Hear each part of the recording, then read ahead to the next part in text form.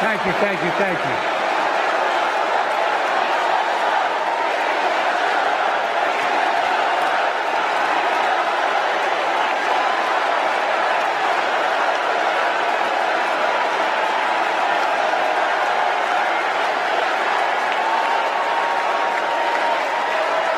Thank you, thank you, thank you.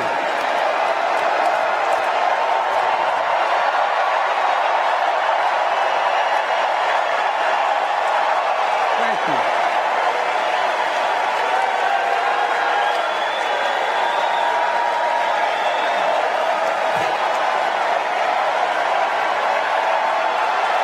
Thank you.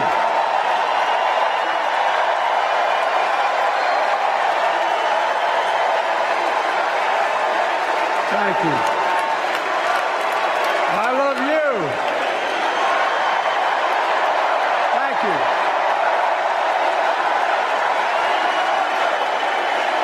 Thank you, thank you, thank you.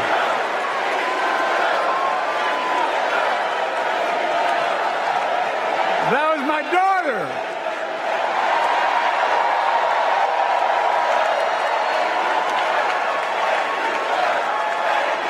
Thank you.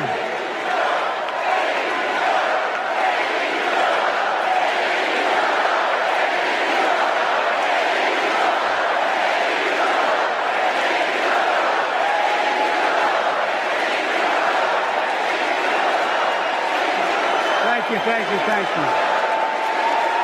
Thank you. Thank you for so. I tell you what.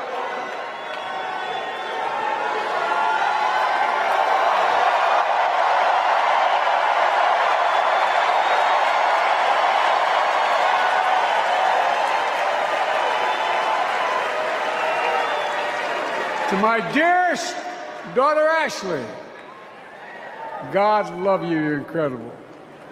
Thank you for that introduction and for being my courageous heart, along with Hunter and our entire family, and especially our rock, Jill.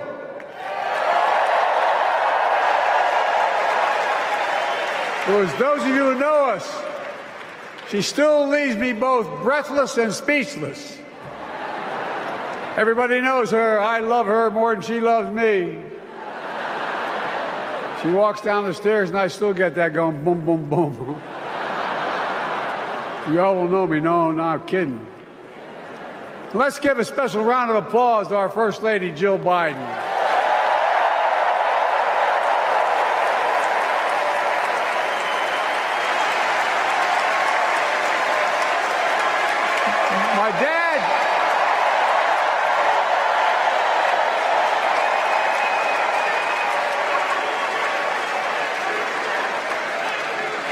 My dad used to have an expression, for real. He'd say, Joey, family is the beginning, the middle, and the end.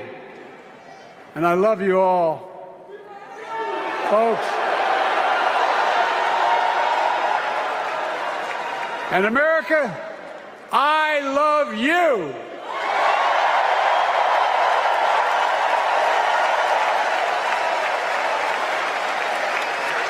Folks, let me ask you.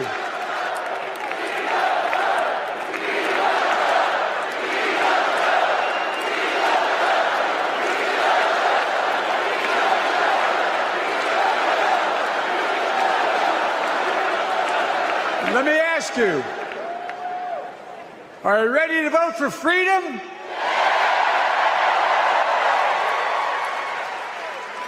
Are you ready to vote for democracy and for America? Let me ask you, are you ready to elect Kamala Harris and Tim Walz, President and Vice President of the United States?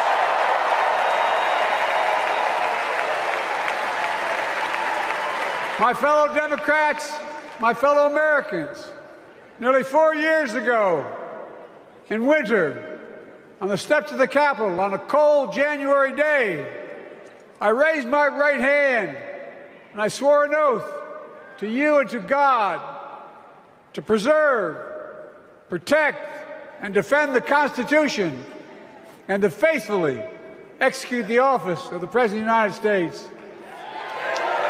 In front of me was the city surrounded by the National Guard. Behind me, a Capitol just 2 weeks before had been overrun by a violent mob. But I knew then, from the bottom of my heart, that I knew now, there is no place in America for political violence. None.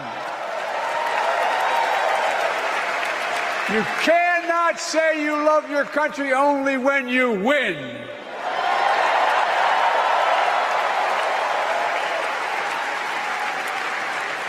In that moment, I wasn't looking to the past. I was looking to the future. I spoke of the work at hand, the moment we had to meet. It was, as I told you then, a winter of peril and possibility. Of peril and possibility. We're in the grip of a once-in-a-century pandemic, historic joblessness, a call for racial justice long overdue, clear and present threats to our very democracy. Thank you.